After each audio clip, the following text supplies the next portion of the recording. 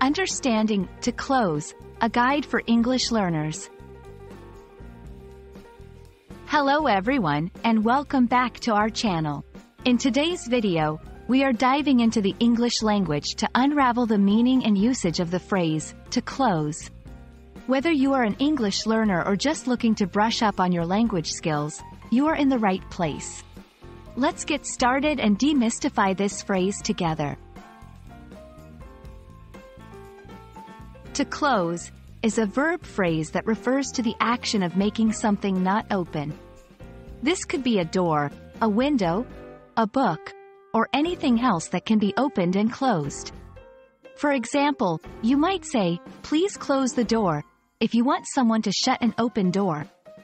When we use to close, we are talking about completing a movement that results in something being in a closed position. It is the opposite of to open. Business and shops. In a business context, to close can refer to a company or store ceasing operations, either temporarily at the end of the day or permanently. For instance, the shop closes at 8 p.m. Unfortunately, the business had to close down due to financial problems. Relationships and communication. In relationships or communication, to close can mean ending a conversation or relationship. Examples include, "She decided to close the conversation when it became too heated. I had to close that chapter of my life and move on." Technology and applications. In the realm of technology, to close can refer to shutting down an application or window on a computer or device. For instance, you should close the unused applications to save battery. There are also several common phrases and idioms that use to close. Here are a few examples. Close the deal, to successfully conclude a business transaction.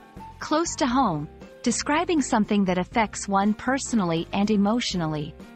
Close the book on something, to decide that something is finished and stop thinking about it. And there you have it.